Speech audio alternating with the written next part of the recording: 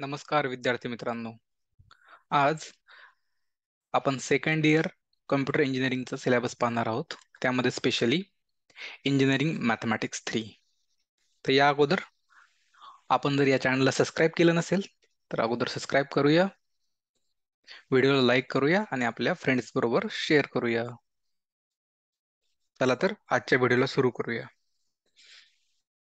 तर भरपूर स्टुडंटचे कमेंट्स आल्या की इंजिनिअरिंग मॅथमॅटिक्स 3चा सिलेबस काय आहे.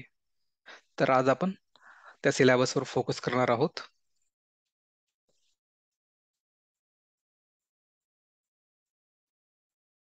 तर M3 मध्ये पहिलं युनिट आहे लिनियर डिफरेन्शियल इक्वेशन्स, LDE.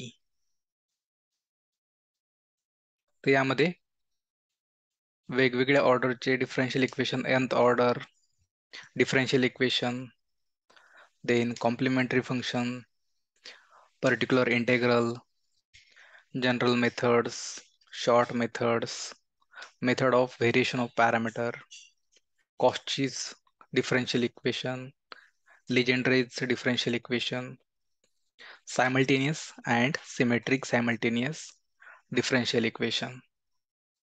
तर हा पार्ट आहे युनिट 1चा. तर सेकंड युनिट मध्ये ट्रान्सफॉर्म्स, तर त्यामध्ये फुरियर ट्रान्सफॉर्म आणि झेड ट्रान्सफॉर्म. तर फुरियर ट्रान्सफॉर्म मध्ये आहे complex exponential form of Fourier series, Fourier integral theorem, Fourier sign and cosine integrals, Fourier transform, Fourier sign and cosine transform and there inverse, आणि last आहे discrete Fourier transform.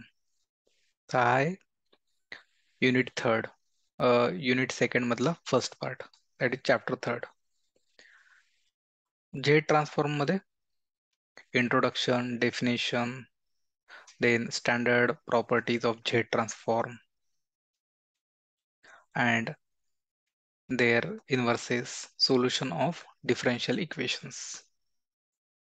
तर हा होता second unit transform, त्यामध्ये Fourier आणि Z transform.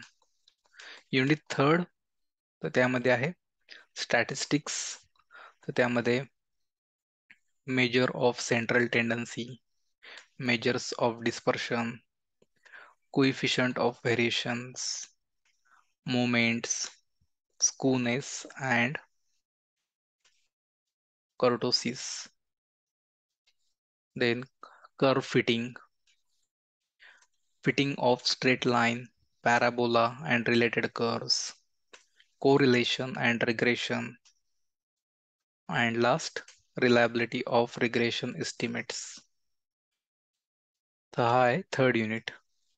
Unit fourth मध्ये probability and probability distributions, तर त्यामध्ये first probability, theorems of probability, Bayes theorem, random variables, mathematical expectations, probability density function, probability distributions, तर त्यामध्ये binomial, Gaussian, normal and hypergeometric sampling distributions.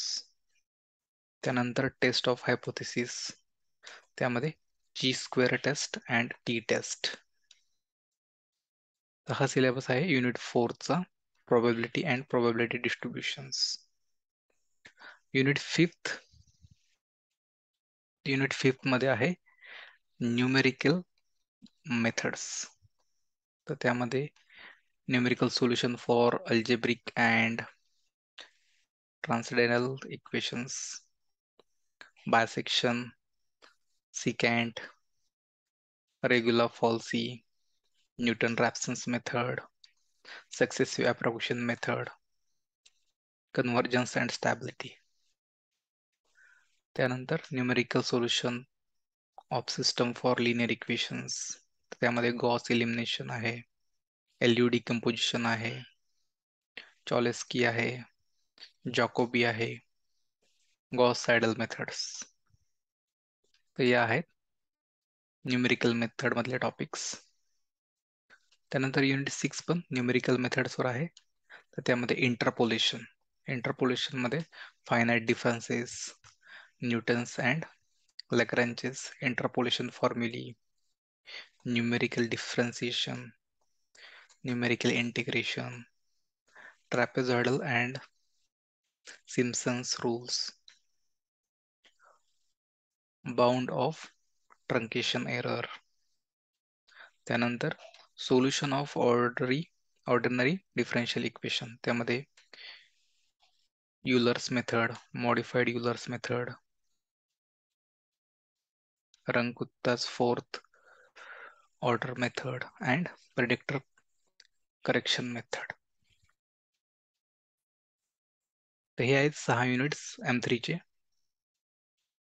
त्यामध्ये तुम्ही निरालीचं book use करू शकता, निराली पब्लिकेशन. तर यामध्ये काही मूक कोर्स पण दिलेले आहेत. तर हा होता मॅथ्सचा syllabus specially for computer IT ENTC ब्रँचसाठी. त्याचं डिस्ट्रीब्युशन कसं आहे मार्क्सचं, तर ते पाहूया.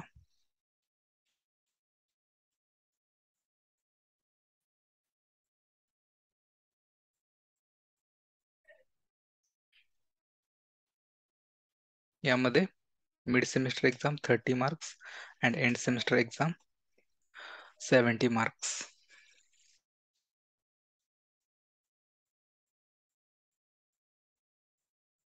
आणि याला टर्म वर्क आहे 25 मार्क्सचं.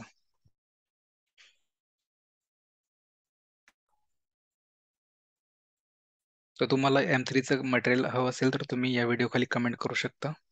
तर मी माझ्या ब्लॉगवर आणि Moodle साईटवर M3 चे मटेरियल आणि रिलेटेड व्हिडिओज पोस्ट करेल. So thank you.